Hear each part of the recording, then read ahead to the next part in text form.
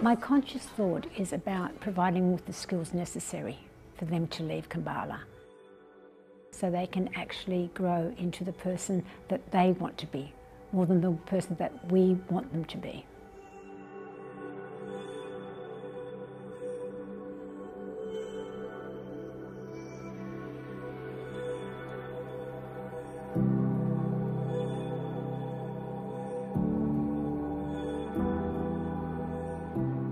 Prep environment is the mechanism with which the teacher brings the child and the knowledge together.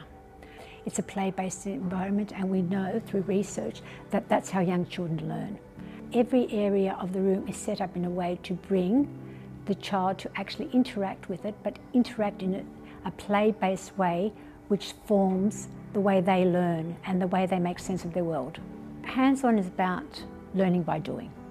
And it's also the process that children go into to get to that end product. And it's not about just getting the answer, but seeing, making that learning very visible to the child.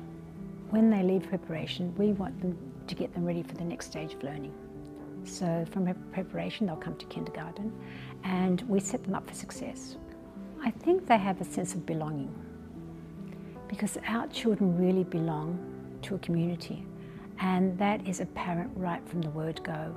When they enter Kambala and when they enter the prep environment, they're fostered by so many people and they know the people. They feel safe, and children need to be safe in their environment to be able to learn.